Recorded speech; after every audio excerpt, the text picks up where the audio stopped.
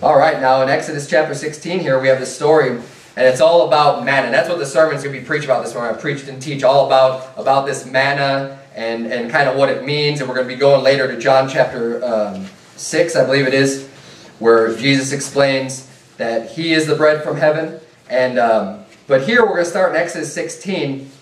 This is where it's basically first brought up, because you have the children of Israel. They just were delivered out of Egypt. They just came out of Egypt. God, with a strong hand and a mighty arm, sent all the plagues. They parted the Red Sea. They crossed. The sea came back and killed Pharaoh's armies that were chasing after them. They witnessed all these miracles, right? And now they're in the wilderness. And God's going to lead them to the promised land. That's what God had promised them. He promised to bring them into another land, into an area that's, flowing with milk and honey, a good land, something that He's bringing them into an inheritance that's going to be theirs forever. And I say this every time I preach on the children of Israel at this time point. It amazes me how much they lack their faith in God after seeing so much of what He's done for them.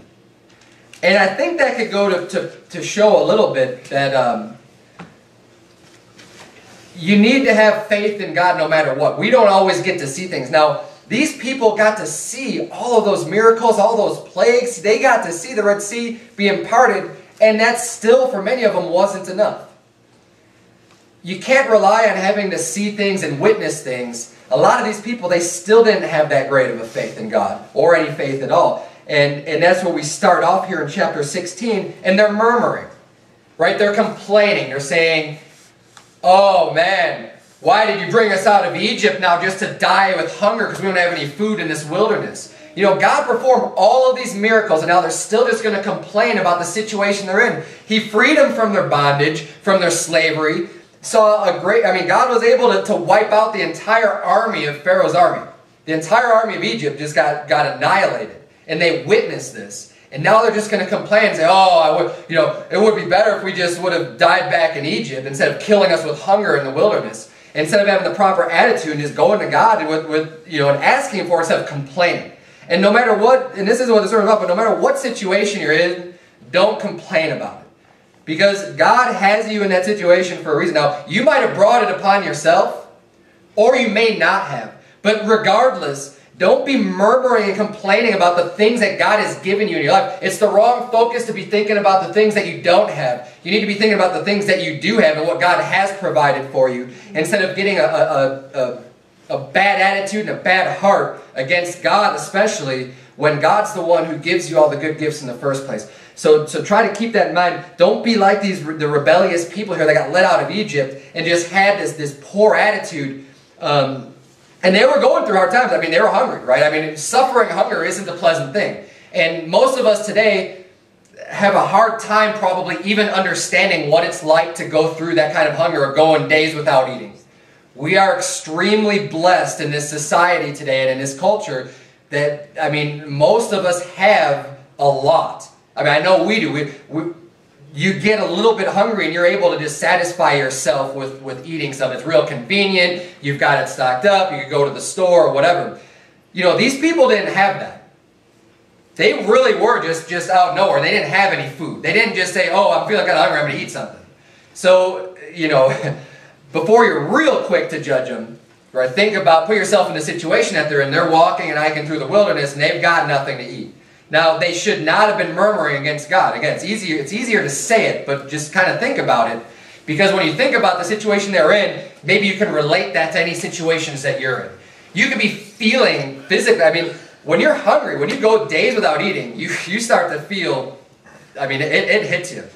And you start getting really hungry, and that's what you start focusing on. Because your body is telling you, hey, I need to eat. And you get those types of feelings, those types of cravings.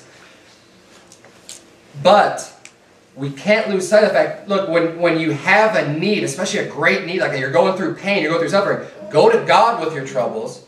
He is able to see you through. He's able to protect you. And this is what He did here in Exodus 16. He provides food for them. He's like, I've heard your murmurings. I heard what you're saying. He's like, look, I'm going to make sure that you understand that I am able to take care of you. And he sends them this manna. And look at verse 14. It gives a little explanation of what manna is. In verse 14 of Exodus 16 it says, "And when the dew that lay was gone up, behold, upon the face of the wilderness there lay a small round thing, as small as the hoarfrost on the ground." Hoar just means white, excuse me. So when you wake up early in the morning in the winter and you see frost on the ground, basically you're saying that the manna was this small round thing that was on the ground, that was as small as the hoarfrost on the ground. So you see the frost on the ground, and it was just a little bit, but it covered the whole ground. And verse 15 says, "And when the children of Israel saw it, they said one to another, It is manna, for they wist not what it was." So they didn't know what it was, so they just made up a name for it, and they called it manna. And it says, "And Moses said unto them, This is the bread which the Lord hath given you to eat." And I want to just point out that it says this is the bread that he's given to you, because throughout the Bible and in different places we're going to look through in the Bible, manna can be synonymous with bread because he's referring to his bread. Now, it doesn't mean that it was exactly bread, like, baking a bread. That's not what it means, but it was their meat, it was their food, and the Bible's referring to it as bread. And it says in verse 16, "This is the thing which the Lord hath commanded. Gather of every man according to his eating, an omer for every man, according to the number of your persons. Take ye every man for them which are in his tents." And the children of Israel did so, and gathered some more, some less. And when they did meet it with an omer, he that gathered much had nothing over, and he that gathered little had no lack. They gathered every man according to these. So he said, okay, go out and gather. They had to go out every morning and gather the manna off the ground. I mean, they had to go collect it. They had to go scrape it off of the ground, off of the leaves, off of the grass, wherever it was collected. They had to go get it. And he tells them how much to get. And he said, but according to their eating, however much you think you're going to eat, go gather of it. And it says, some people gathered a lot, some people gathered a little, but everybody was completely satisfied. So those that gathered a lot, they didn't have any excess. They didn't have any extra. They had exactly what was needed for them. And those that gathered a little, they didn't lack anything. They didn't need anything more than what they were given. God has laid out and given this sustenance to everybody to satisfy every single one of them individually, uniquely. Whether they needed a lot, whether they needed a little, whatever their needs were, God met those needs completely. And nobody had any extra, nobody had any lack. They were all completely satisfied with exactly what they needed. And it's interesting here too, because then you see the people, Moses commands them. He says, okay, look, you need to go out and gather this manna, but don't save up any of it for the next day. He's like, don't save it, don't store it. And the point being that they needed to rely on God every single day. This isn't something they're going to go and hoard up and save up and store it up for later. He says no. He said don't do it. But what they do, some people did it anyways. They did it anyways, and then what happened? Well, it got old. It said it bred worms and it stank. So it just got really old and nasty real fast, like just overnight. This manna just turned bad. It turned rotten. It bred worms immediately. And then he tells them, on the Sabbath day, he said, on the day before the Sabbath, go out and collect extra. That's the day that you go out and get extra. Don't, because you're not supposed to go out and gather of it on the Sabbath day. So you're not going to go out, don't collect anything. The Sabbath is a day of rest. You need to obey God's commandments. God knows that the Sabbath is a day of rest, and He knows that you have need, and He knows that you need to be fed. So He's going to take care of you extra the day before. And just the day before. Not 2 days before, not 3 days before, not 4 days before, not earlier in the week. No, the one day, the day before the Sabbath is the day you're supposed to go out, and then you get extra. Then you do your baking. However you're gonna, you're gonna boil it in water. However you're gonna prepare that manna for yourself. He says, do all of that in the day before the Sabbath, and then on the Sabbath you'll have enough to eat in the morning. And then of course people went out on the Sabbath and against what Moses had commanded, against what God had commanded, and they didn't find any manna on the ground. And this is just proving how supernatural this is. I mean, you think about it. There's this manna's on the ground 6 days out of the week. But then just that one day, just the Sabbath of rest is the only day it's not on the ground. The only day. There's no possible natural explanation to say, oh yeah, well, every other day it's going to show up and then on the Sabbath it's not. And likewise, there's no possible explanation you could say to have it breed worms and stink with just holding it over one day, any other day of the week, except for the day before it wasn't going to be there.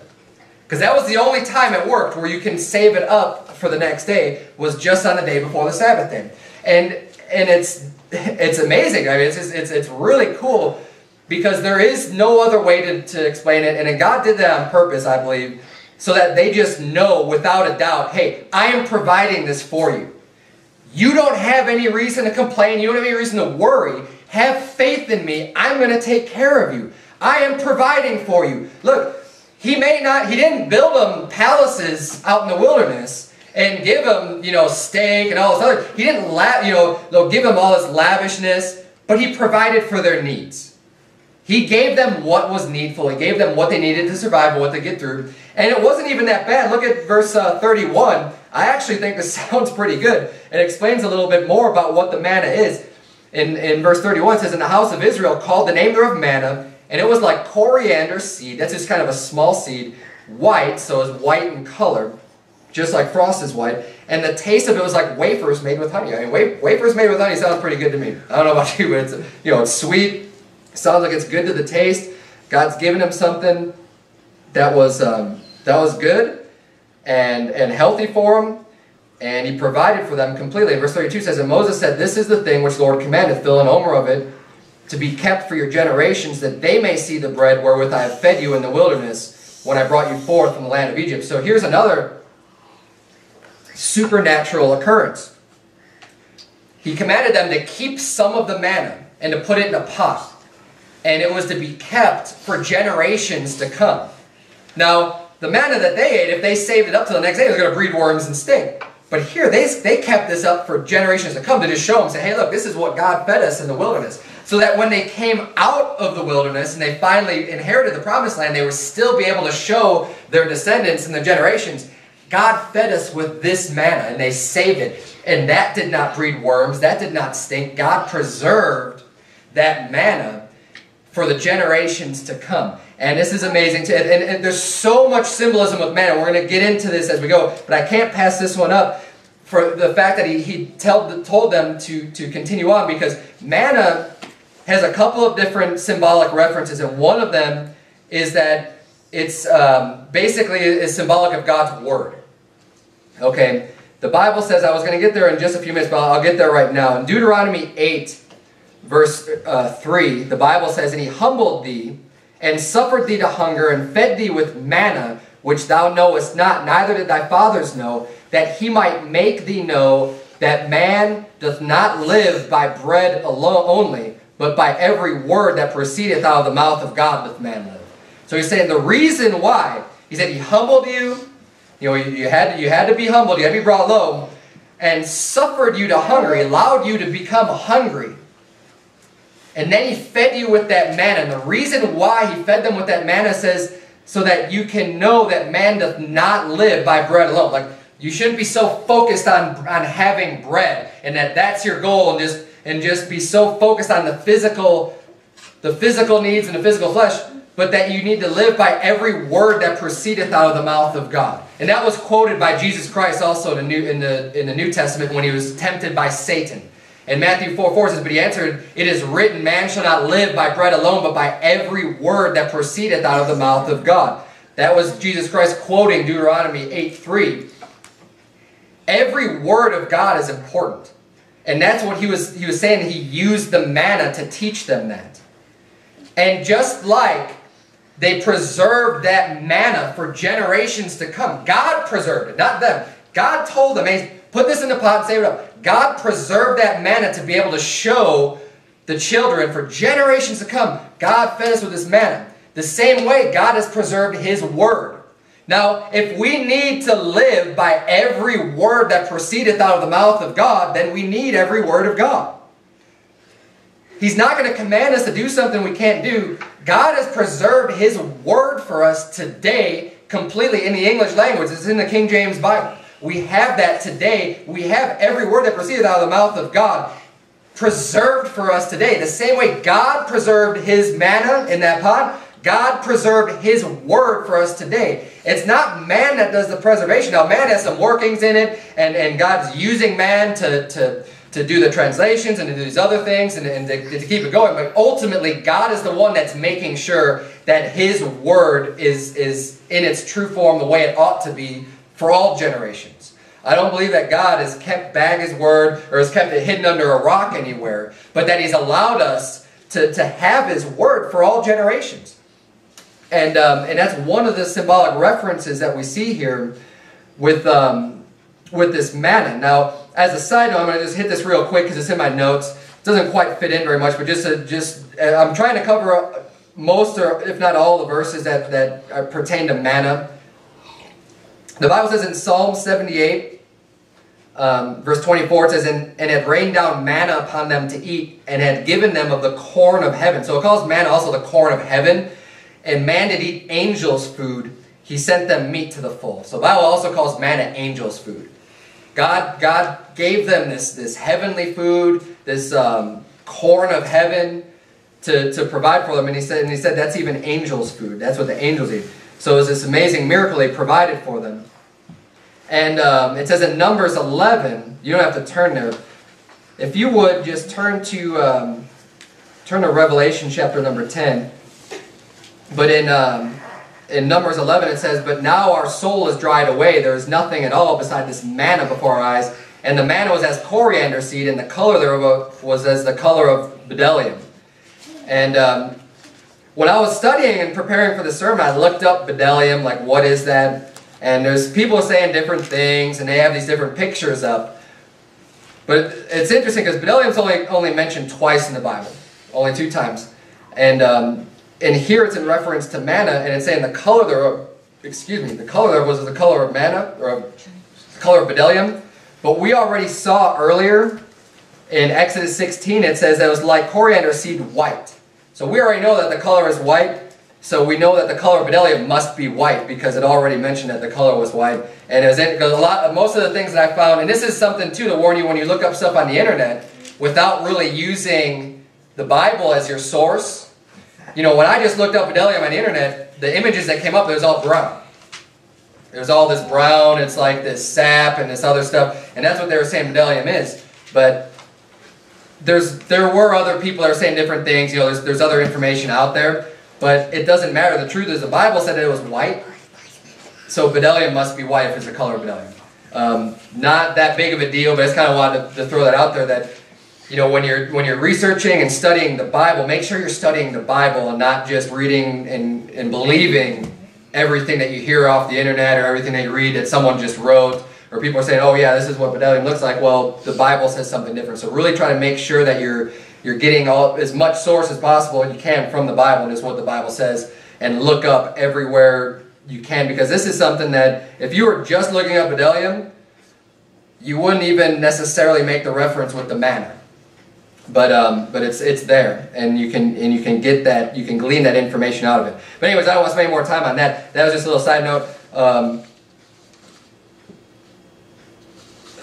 Now, going back to what we already saw, man shall not live by bread alone, but by every word that proceedeth out of the mouth of God. This is an extremely profound verse. There's so much truth packed into just that one short verse. Because you think about it, we know that we need physical bread to survive, right? Because He said, man shall not live by bread alone. You need bread, but that's not all you need. But by every word that proceeds out of the mouth of God. We have bellies. We need to fill it with food. I mean, in order to continue to survive, you can only go so long without eating before you're going to perish, before your body's going to die. That's obvious, right? But just as important as it is to eat the physical food in order to continue to survive, in order to grow, we must live by every word of God. And we need to be treating the Bible, we need to be treating God's Word as important as the daily food that you eat. I mean, you would think about it like, would you ever say, oh, you know what, I'm just not going to eat this week? I just don't feel like it. I don't think I'm going to eat, you know, it's not, I don't have time for it. How about that? I don't have time to eat. So I'm just not going to eat this week. I'm real busy. But do you say that about reading the Bible?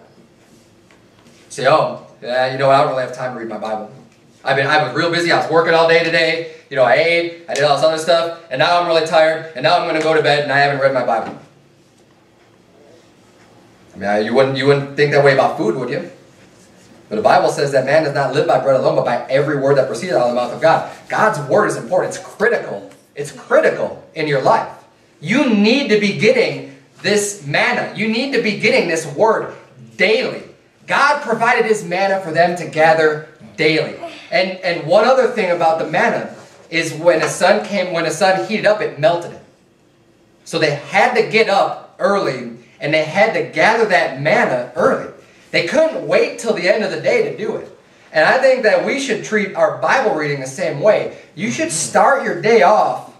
I mean, even if it's just a little bit, start your day with some Bible, with God's Word. Start your day off right. Get a little bit of His Word. Get that manna. Get that started to start your day off. Because, you know what? You might get really busy for the rest of your day. You might have all this other stuff. Make sure you get the sustenance that you need. Make sure you get that meat from God's Word. That you get that first. That you put God first. You give His Word a priority. And say, this is more important than my bread. This is more important than my work. This is more important than anything else. Hearing from God and hearing what He has for me. I'm going to make sure that I put Him first. I'm going to give Him the priority in my life. I'm going to wake up and I'm going to read, even if it's just a little bit, I'm going to read the Bible. And then I'm going to do everything else. That way you don't have the excuse of saying, oh, well, I'm tired, I'm busy, I don't have the time, I can't do this, I can't do that. No, when you make the time and you say, you know what, the first thing I do, and if you don't have time from the time you wake up to the time you go to bed, then set your alarm 10 minutes early, 20 minutes early, and get your Bible reading in. And make the time. But I don't believe that. I don't believe there's anybody here that says, from the moment I wake up to the moment I go to sleep, I have zero time to read the Bible. That's just ridiculous. I'm going to call you a liar if you think that that's the case. I don't believe that. We all have time. Now, I am not going to dictate what time you have or anything like that and the priorities you set, but we all have time for God's Word. He would not tell us to do something if we couldn't do it. We're all capable of doing it, and we need to treat it with that much importance. You know, some people live their lives just to feed their belly. That's what their goal is. Their goal is just, I want more things. I want more stuff. I want to accumulate riches on this earth. I want to, do whatever. I want to be able to eat out every day. I want to be able to go out and get these fancy steaks and get all this other stuff. And that's what they're living for.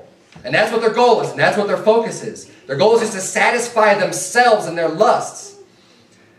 And this focus can creep in anyone's life. I'm not just talking about, oh, this is just the heathen. I mean, Christians can have this type of attitude. Anybody can have this start to creep in where your focus starts to get drawn away.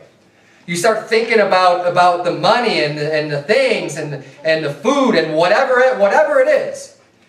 Whatever it is that bread for you, that lust for you that comes up. Don't get caught up in those physical necessities of this world. It could distract you. It could drive you away. But if you're reading the Bible first thing in the morning, that'll help prevent that. When you're getting God's Word in first, before you do any other stuff. See, it's easy. The more you get away from God's Word and the more you're busy with other things, it's easy to have that snowball and to continue to stay busy with those things. And continue to stay focused on those things. The more of your time they're eating up, the more you have your attention drawn to them. The easier it's going to be to continue in that cycle. But if you made it a point and say, no, I'm just going to go and I'm going to get God's manna first. I'm going to do it before the sun gets hot, so it doesn't just vanish away and I don't have the time anymore. I'm going to read it first thing. That'll help prevent that type of an attitude. That'll help you keep your mind right, keep your heart right with God, and to keep you focused. So as you're going through the rest of your day, try not to be forgetful of the things that you read in the morning and how you started off your day. Because it's important. I mean, that was Jesus Christ's answer to the devil. Man shall not live by bread alone, but by every word that proceedeth out of the mouth of God. We need every word of God. Now, you're in Revelation 10. I had you turn there. The reason why I had you turn there is because we saw earlier that manna, it said it was like a wafer. It was made like wafers made with honey, right? And when I was preparing for the sermon, when I saw that, manna is this honey-tasting, sweet-tasting food that He's prepared. Well, in Revelation 10, look at verse number 9. I thought of this verse. It says, And I went unto the angel and said unto him, Give me the little book. And he said unto me, Take it and eat it up, and it shall make thy belly bitter, but it shall be in thy mouth sweet as honey. So here John gets his book, right? And the book is full of words that he's going to need to preach, and we're going to see that in verse 11. He gives him this book. He needs to eat it up so that he can go and then preach these words. But it says that it's going to be in thy mouth sweet as honey. So he eats it, and it's that correlation with the manna. The manna was sweet. The manna tasted like honey. Well, he gives them his word, and his word says it should be in thy mouth sweet as honey. And then verse 10 says, And I took the little book out of the angel's hand and ate it up, and it was in my mouth sweet as honey, and as soon as I had eaten it, my belly was bitter. And he said unto me, Thou must prophesy again before many peoples and nations and tongues and kings. So when we get the manna, when you receive that manna, when you receive God's word, when you eat it up, when you read it, right, when it goes into your body, when it goes into your mind, it's not good enough just to retain it in your mind. He wants you to go out and then preach it. And this is something that everyone can do. Again, it's not just for the man behind the pulpit in church to be the one that preaches. We all have a preaching aspect in our life. Everybody should be a soul winner. Everyone should be preaching at least the gospel of Jesus Christ to those that are lost. Everybody. That's everybody's responsibility to do that. And you can prophesy. Prophesy is just another word for preaching. Okay, in the Bible. Preach the word. And don't let this word just go into you and just stay there. Let it come out too. I mean, that what you hear in secret and in the closet, he said, that proclaim upon the housetops. Don't just let it go in and be silent. You know, God's given you to be a light unto the world. Let your light shine. The things that come in, the things that God teaches you, don't just keep them for yourselves. It's just like your salvation. If you were to keep your salvation to yourself, okay, great. Well, what does that do for everybody else? God teaches you some wisdom from the Bible. Hey, that's good wisdom. That's good to know. It's going to help you. But why don't you use that wisdom and teach others and help other people out the same way? You know, the Christian life in general is not one of being seclusive and reclusive and just I'm saved and I'm on my own and I'm going to live righteously. I'm just going to just be off by myself in some remote part of the world somewhere away from everybody else. That's not what God has called us to do. Everything that you receive from God, you ought to be in turn giving. The Bible says, freely you have received, freely give. So all the stuff that God's given you, hey, don't just hoard it and keep it for yourself. Tell other people about it. Deuteronomy 8 verse 16 says, Who fed thee in the wilderness with manna, which thy fathers knew not, that he might humble thee, and that he might prove thee, to do thee good at thy latter end. So again, we're seeing in Deuteronomy 8 here now. I kind of shifted gears from Revelation. Deuteronomy 8, it's saying, you know, God fed the children of Israel with manna to humble them. Now, I covered this briefly just a little while ago. And the humility that you need is to have that total reliance on God to feed you. See, if you're going to be reliant on God, you need to be humble. The opposite of that would be proud, right? Where you're thinking, I can do everything myself. Well, God didn't want his people to be proud. So that's why he led them into the wilderness. That's why he wanted them completely trusting in him. And in order to completely trust in God, you have to humble yourself. I mean, that's why for salvation, what's keeping many people back from getting saved is that they have a pride that makes them want to think that I'm getting to heaven because I'm a good person. Because I've done this or that good work and I'm good enough to make it. And they want to have that attitude, that proud attitude that says, I can do it on my own. I don't need your help. I don't need to rely on you, God. But God says, no. In order for you to be saved, you have to completely rely on Jesus Christ that he saved you. You have to completely rely on him. It is not your own flesh. It's not your own good works. It's nothing that you do. It's the blood that he shed for you. You have to completely rely on God. The same way that my children completely rely on me to pay the bills and to feed them food and to give them clothing. They have to rely on me to do that. They can't do it on their own. That's the same reliance we have to have on God. That's why we have to humble ourselves as little children. Humble themselves. I mean, they're humble. They have to rely on us. They have no other ways of doing it. We have no other way of getting to heaven. We have to completely rely on God. But not just getting to heaven, not just salvation. We ought to be relying on God for everything in our life. We ought to be relying on him to feed us. We ought to be relying on him to take care of us, to protect us, to keep us in the right path and doing what we're supposed to be doing. We need to be humble and just recognize, okay, look, God, I'm going to try my best, but I am completely relying on you to guide my path, to provide the food for me. Look, God, if you have the right attitude, you're going to say, God, I'm going to do what I know that you've told me to do. I'm going to read your word. I'm going to pray. I'm going to do my best to witness to people, to tell other people about Jesus Christ. And look, it takes some time. Now, if that time takes away from your job, if that takes away some from your work, from your income, from things like that, look, what he's trying to point out is say, look, rely on me. I know you have these needs. I know they have to be met. I can take care of them. Just do what I want you to do. Now, it doesn't mean you have to quit your job in order to prove your faith to God. God wants you to provide for your family. If you're a man, He wants you to be able to do that and to support your family and pay for them. But look, He also says you need to rely on Him. And that don't worry about if obeying God is going to cost you somewhere, or if you think it's going to put you in danger. People say like, oh, well, that's a dangerous neighborhood. You know, people will say to people, family members and stuff would say, you know, get kind of scared, like, you going into that neighborhood? Like, it's funny for many reasons, because for one, I mean, I'm not afraid to go into any neighborhood. Okay, people are people. Some are more dangerous than others. Now, it doesn't mean that you should just foolishly, for absolutely no reason, kind of, you know, put yourself in a situation where you might be in a little bit more harm's way. But here's the thing: if you're doing God's work, if you're doing God's will, if you're doing God's work, He is completely able to protect you and make sure that nothing's going to happen to you. And if it does happen to you and you're doing God's will, then God allowed that to happen, and there's a reason behind it. So you can't just get upset or think that like, oh, I'm so worried, you know, like this is so dangerous. Hey, if you're doing what God has you to do and what God's commanded you to do, I'm just gonna trust in Him and just trust that God knows. And if He's gonna allow something to happen to me, then there's a reason behind it, and so be it. And then God's will be done. But otherwise, He's gonna protect me. I mean, it's the same way with Shadrach, Meshach, and Abednego in the book of Daniel.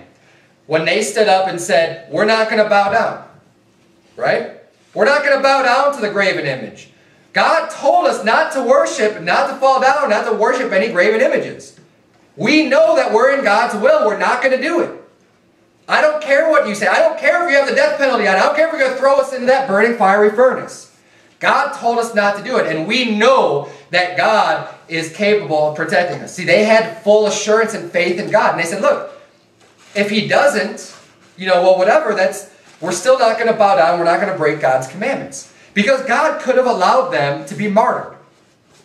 He could have. But there would have been a reason behind that. Maybe they would have had an impact on someone else. We don't know. I mean, God's had His people martyred. I mean, Stephen got martyred. Right? We don't always know God's plan. But if we're in God's will, then we're in the right place. Whatever the consequences may be for that. We need to have that humble reliance on Him, where we just say, you know what, I'm completely trusting in what you have for me to do. It doesn't matter what man says. It doesn't matter what anyone else is going to say. We're just going to do what you have for us to do.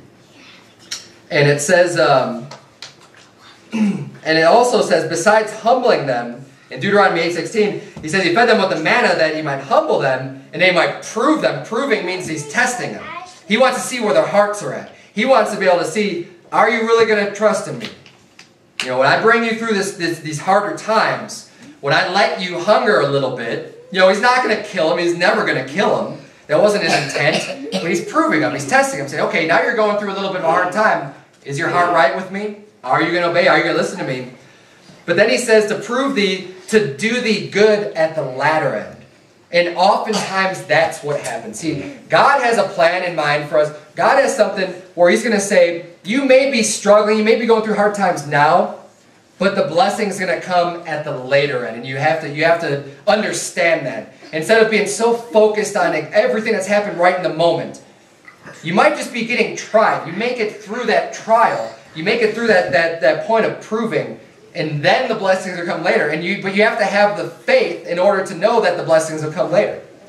You know, for us, we know for sure that God has blessings for us in heaven. He has rewards. He has rewards that are laid out for us if we do that which is right in this lifetime. If we decide to obey Him and to win souls and to do all the things that He's laid out for us to do, we know, and if you would, please turn to Matthew chapter 6, because this really does a good job of explaining this, of the latter end, getting the blessings and receiving the blessings. And Matthew chapter 6 ties in completely with what He was doing here with the manna.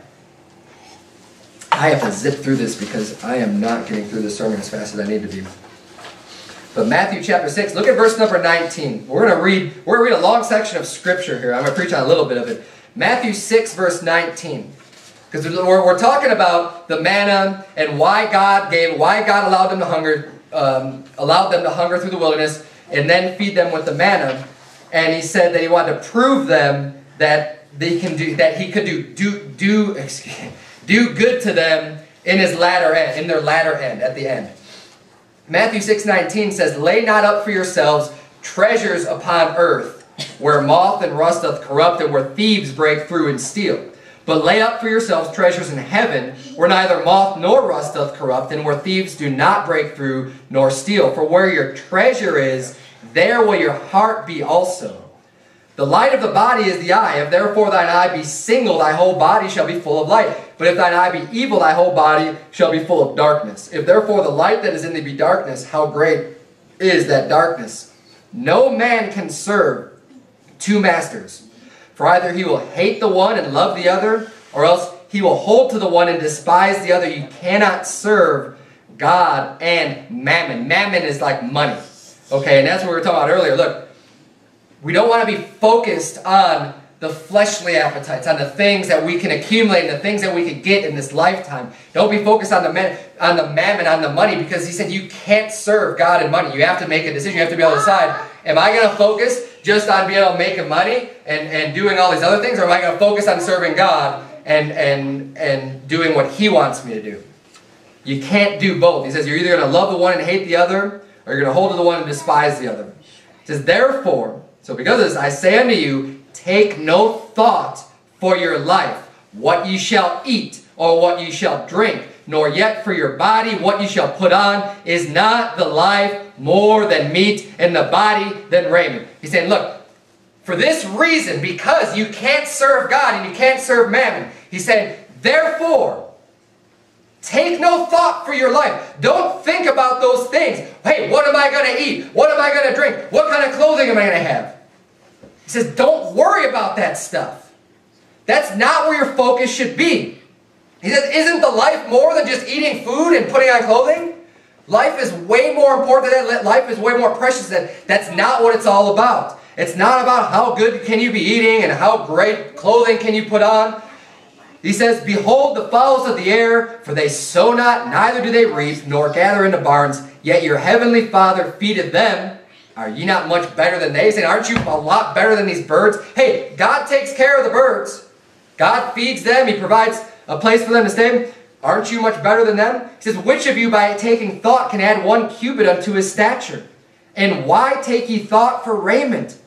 Consider the lilies of the field, how they grow. They toil not, neither do they spin. Verse 29, and yet I say unto you that even Solomon in all his glory was not arrayed like one of these. So he's talking about the lilies. They grow in the field. They don't do anything. They just grow up. And he's saying that they're way more beautiful. They're clothed way more beautifully than Solomon ever was. And Solomon was like the richest person to ever live in the world. I mean, he got all of the wealthiest stuff. He had all the wealth.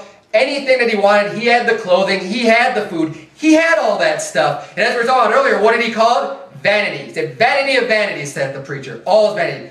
It meant nothing. So you're going to be focused on what are you going to eat? What are you going to drink? What am I going to put on? Hey, how much money can I make? How many things can I collect? Solomon had all that stuff and more. And he said it's all vain. It's vanity. It's worthless. It's meaningless. Don't spend your life trying to seek after and to search after all this money that's not going to do you any good. It's all going to vanish. It's all going to burn up. Focus on the things that really matter, that have eternal life. You have souls that are going to last eternity, forever. Our life is but a vapor on this earth. The things that you accumulate, the things that you wear, it's so temporal. It lasts a day, it lasts a year, it lasts 10 years, and it's gone. God's going to destroy this whole earth. Verse 30 says, wherefore, if God so clothe the grass of the field, which today is and tomorrow is cast into the oven, it's gone, shall he not much more clothe you, O ye of little faith? Therefore take no thought, saying, what shall we eat, or what shall we drink, or wherewithal shall we be clothed? For after all these things do the Gentiles seek, for your heavenly Father knoweth that ye have need of all these things. But seek ye first the kingdom of God and his righteousness, and all these things shall be added unto you. Take therefore no thought for the morrow shall take thought for the things of itself. Sufficient unto the day is the evil thereof. He's saying, don't worry about where your food's going to come from, where your clothing's going to come from. Do what God has commanded you to do. If you're a man, go to work, but do these other things that God has commanded you to do. Look, have your mind focused on heavenly things, because God knows you have needs. If you're a son of God, if you're a child of God, hey, God's your Father. He's going to look out for you. The same way that I look out for my children, or even better than I look out for my children, God's going to look out for you.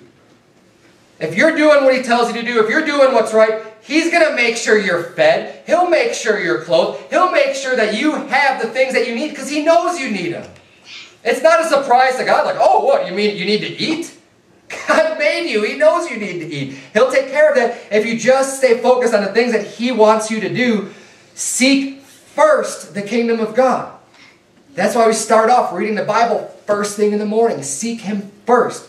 Seek what he wants for you to do first. Give him the priority. Hey, all of these things will be added unto you. You don't have to worry about those stuff. Now the manna lasted. God gave them this manna until they came out of the wilderness and passed over Jordan and began to inherit the promised land. This manna was given to them as a means of sustaining them until they could make it into the promised land. Now, again, a lot more symbolism there. When they inherited their physical promised land, we know that we're going to enter into God's rest. We need to work hard, and then we're going to enter into God's rest. When we finally breathe our last breath, we're going to be entering into the promised land, into our inheritance in heaven, into the mansions that Jesus has made for us, and we will be able to rest from the works that we've done here. We're going to enter into God's rest. And this manna sustained them for just as long as they needed it in that wilderness until they could enter into the promised land. It says in Joshua 5:10, it says, the children of Israel encamped in Gilgal and kept the Passover on the 14th day of the month at even in the plains of Jericho. They did eat of the old corn of the land on the morrow after the Passover, unleavened cakes and parched corn the selfsame day, and the manna ceased on the morrow after they had eaten of the old corn of the land. Neither had the children of Israel manna anymore, but they did eat of the fruit of the land of Canaan that year. So God stopped.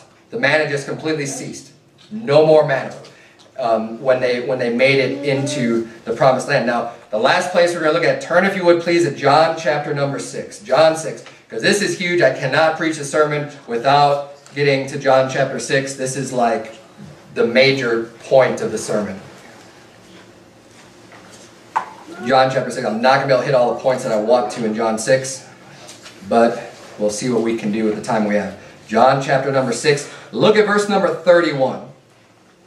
Because now we're going to go back. This is the New Testament talking about the manna, everything we just read in Exodus and in the other verses that we turned to. It says in verse 31 of John 6, our fathers did eat manna in the desert. As it is written, he gave them bread from heaven to eat. Right? And that's accurate. Verse 32, then Jesus said unto them, verily, verily, I say unto you, Moses gave you not that bread from heaven. Now, in context, Jesus is talking to the Pharisees here, and they're saying, because they had this big thing of, well, we follow Moses, all this other stuff. And he's saying, well, our fathers did eat manna in the desert, as it really gave them bread from heaven. You're thinking that that bread came from Moses. And Jesus said, look, Moses didn't give you that bread from heaven. He says, but my Father giveth you the true bread from heaven. For the bread of God is he which cometh down from heaven and giveth life unto the world. So now he's saying, because he's going to say later, that he is the bread of heaven. And it says, then said they unto him, Lord, evermore give us this bread. And Jesus said unto them, I am the bread of life. He that cometh to me shall never hunger, and he that believeth on me shall never thirst. This is the other symbolic reference of the manna. The manna was given them. It was angels' food, right? It was the corn of heaven. God sent them this food from heaven for them to eat and for them to stay alive, to give them life in the wilderness when they had no other hope, when they had no other food source. God gave them that life. And Jesus is saying, look, I am the bread of life. Jesus came down from heaven to bring life unto the people. Without Jesus, you would die. You would starve. You'd have no sustenance. And this is the other symbolic reference of manna, is that it's totally prophesying Jesus Christ coming in just the fact that God provided with them with their physical salvation with that manna. Well, Jesus provides your soul eternal salvation because He came down from heaven and He's the bread of life. He says, he that cometh to me shall never hunger, and he that believeth on me shall never thirst. Verse 36, but I said unto you that ye also have seen me and believe not. All that the Father giveth me shall come to me, and him that cometh to me I will in no wise cast out. For I came down from heaven not to do mine own will, but the will of him that sent me. And this is the Father's will which hath sent me, that of all which he hath given me I should lose nothing, but should raise it up again at the last day. And this is the will of him that sent me, that every one which seeth the Son and believeth on him may have everlasting life, and I will raise him up at the last day.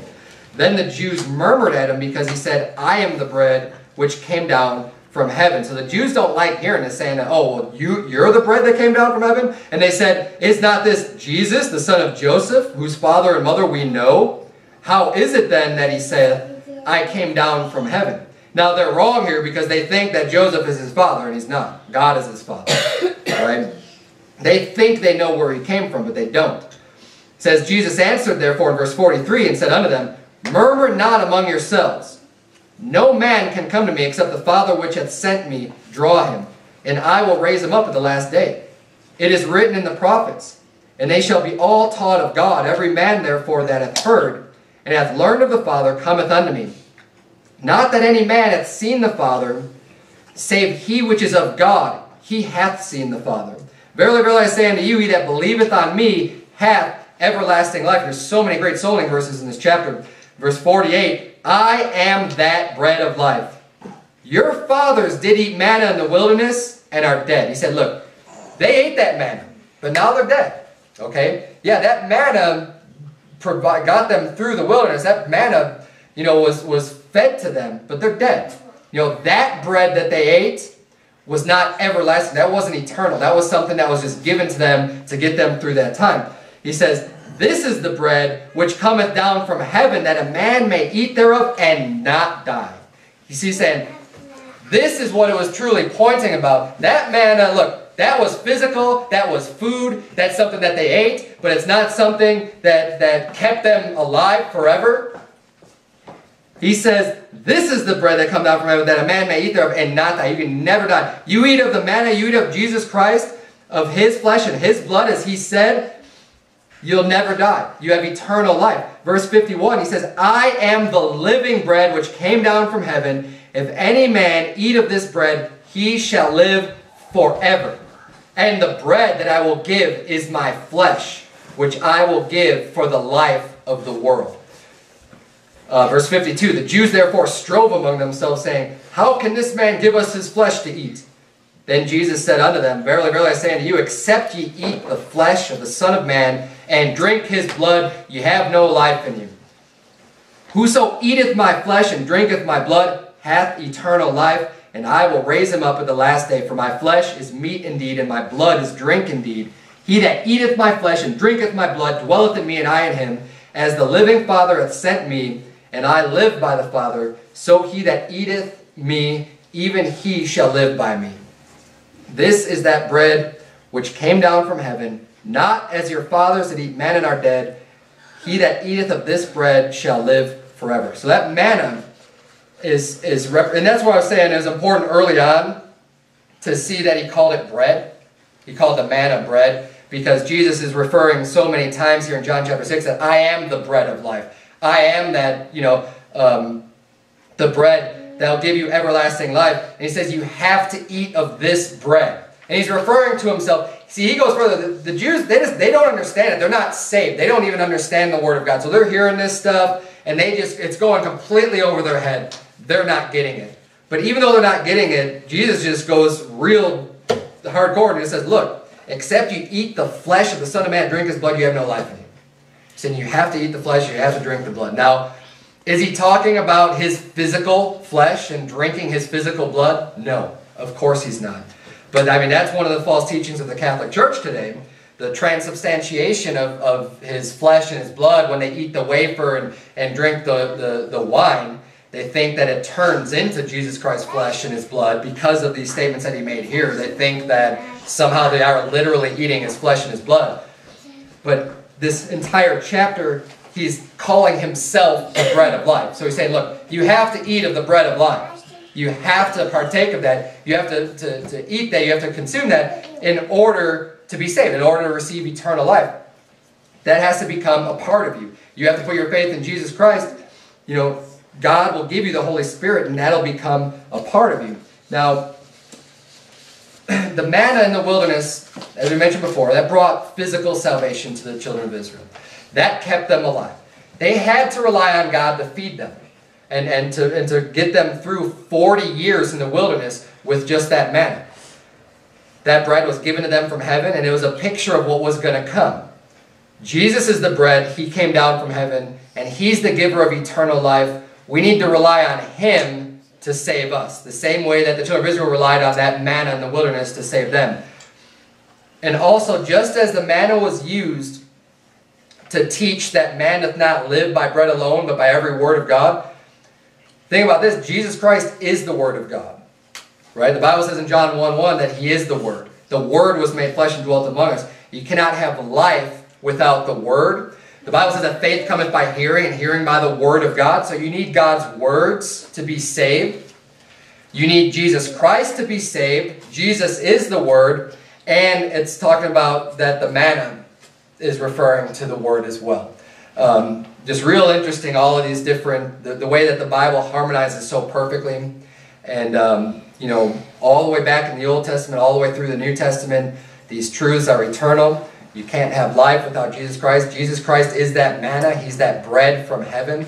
And it's real interesting just kind of learning about manna and how God's able to provide. And don't just think, hey, this is something that happened in the Old Testament either. I mean, this is something that's written for our admonition for us to learn. But God is able to take care of you. God is able to provide all of your needs. God is able to do these things, whatever your needs are in your life, but he wants us to rely on him. He wants us to be humble. He wants us to have the right attitude. He wants us to seek first the kingdom of heaven and his righteousness, so then he can add all these things unto us. He'll take care of you. You're his child. He will, as any loving father would, he'll take care of you, of your needs, the things that you need.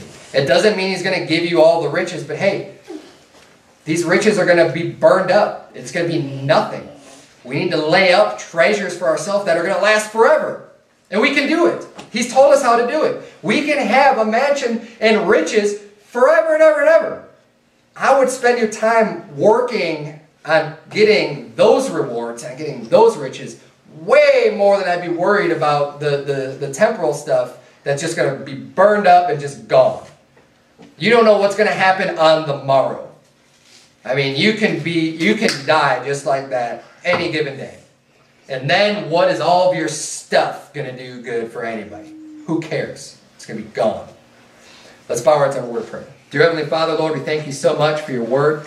God, we thank you for giving us the manna from heaven. We thank you for Jesus Christ, who's come and is able to supply all of our needs. Lord, help us to have the faith required to just completely rely on you, dear Lord, and not to trust in ourselves and not to trust in our own works and our own flesh, dear God, and not to be focused on our flesh, dear Lord, but to be focused on the things that matter. Help us to be led by you and to wake up every morning and to read your word and to get our hearts right with you, that we can start our day off right with the right focus, dear Lord, and that we would not be too concerned with the things of this world. God, we love you. We thank you for saving us and providing a free gift of salvation. It's in Jesus' name we pray. Amen.